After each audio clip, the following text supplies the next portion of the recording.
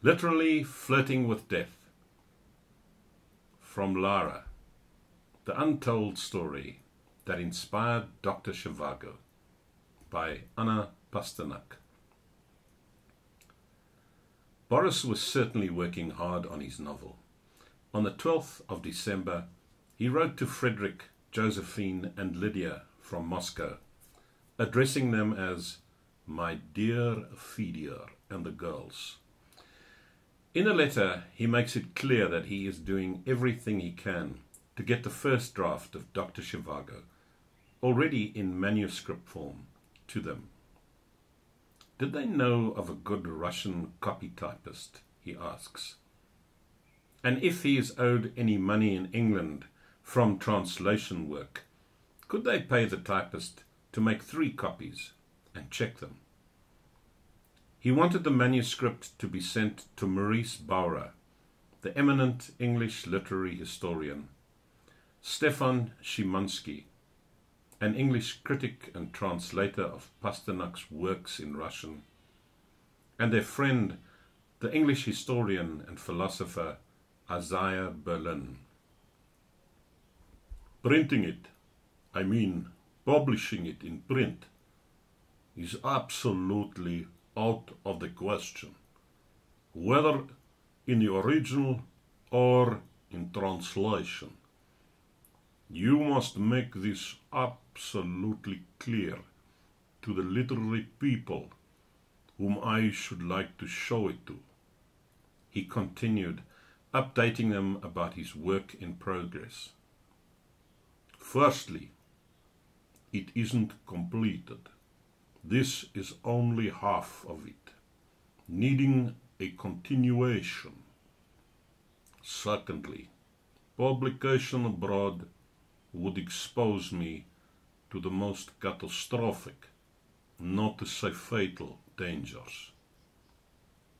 Both the spirit of the work itself and my situation, as it has developed here, mean that this novel can't appear in public.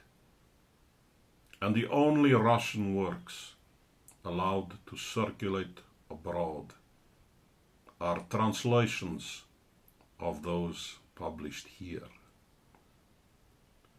Fearing criticism from his sisters, he wrote, "You won't like the novel because it lacks cohesion.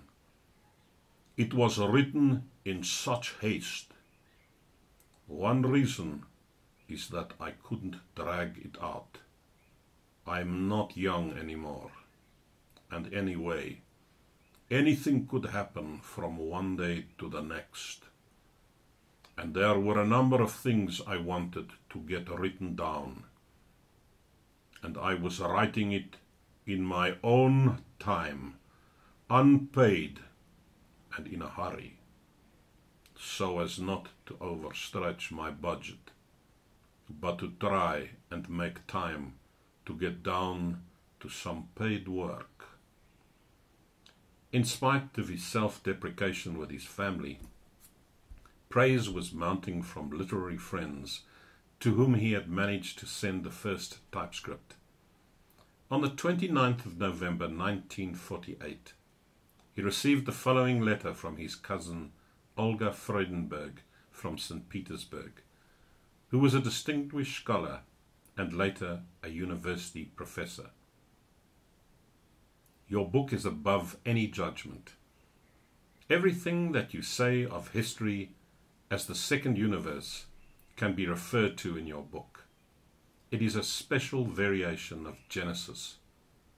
It makes my skin tingle to read the philosophical discourses in it.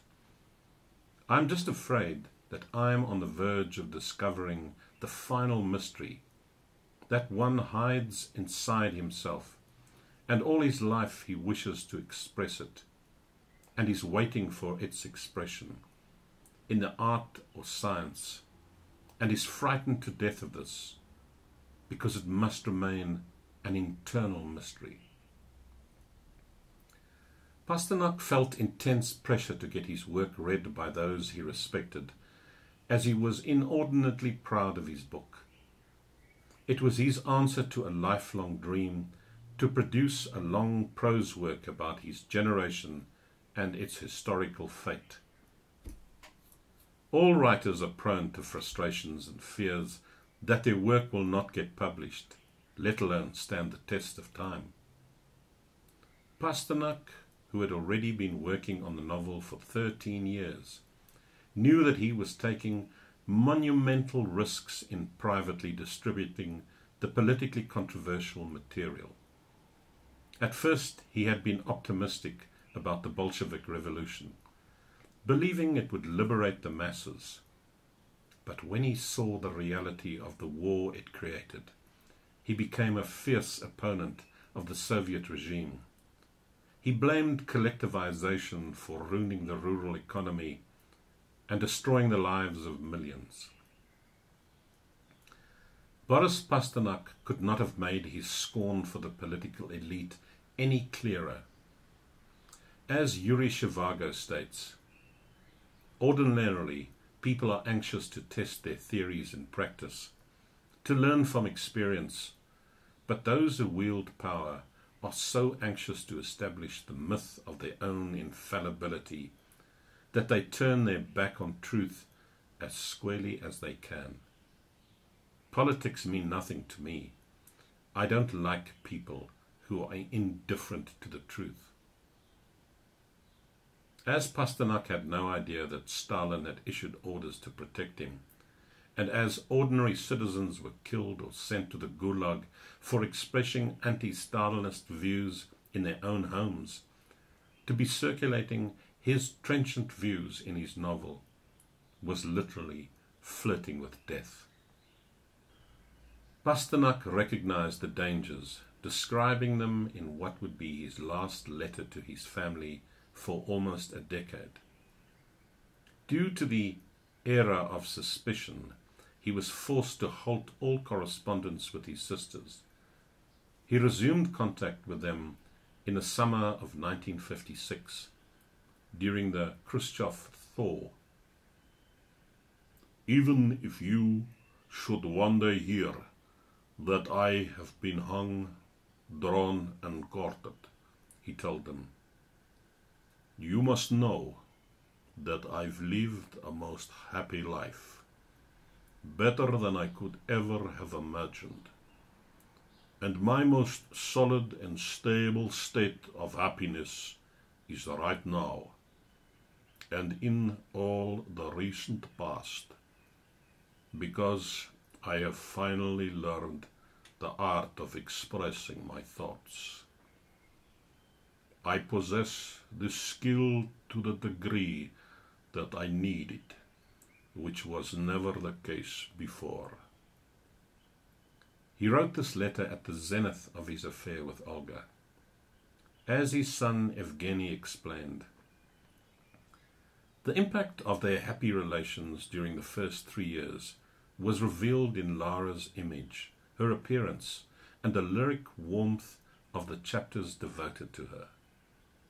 My father always believed that it was the awakening of an acute and happy personal impression that gave him the strength to cope with the difficulties of the work on the novel. Little did Olga know that, due to widespread knowledge of her affair with Boris and her unflinching support of the book that he was writing, it was not Boris who would be hung, drawn and quartered, but she herself would shortly receive unwelcome visitors.